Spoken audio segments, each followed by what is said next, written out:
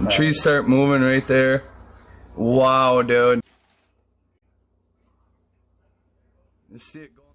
Yeah, wow, dude. New at 9, viewer video sent into the newsroom tonight showing a shed being blown over seemingly out of nowhere.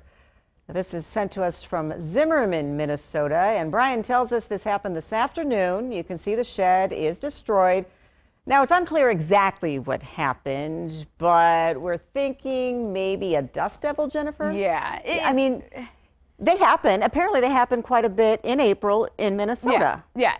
Also, we only see the very bottom part of this, so we don't see anything above it. So after looking at it, investigating it a little bit, if you will, yeah, I would say our best guess is that's a dust devil. Yeah, I mean, obviously fairly strong. Even if it was a weak shed, the thing's blown over like crazy. Yeah. Yeah, and that definitely happens, yeah, like you said, this time of the year. And we had that cloud cover, and then once we removed the clouds today, we had a little bit of that sunshine join us.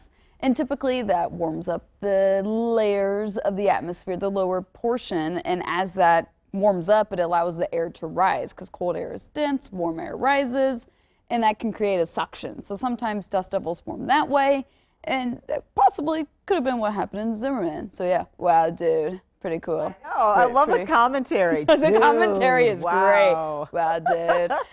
All right, here are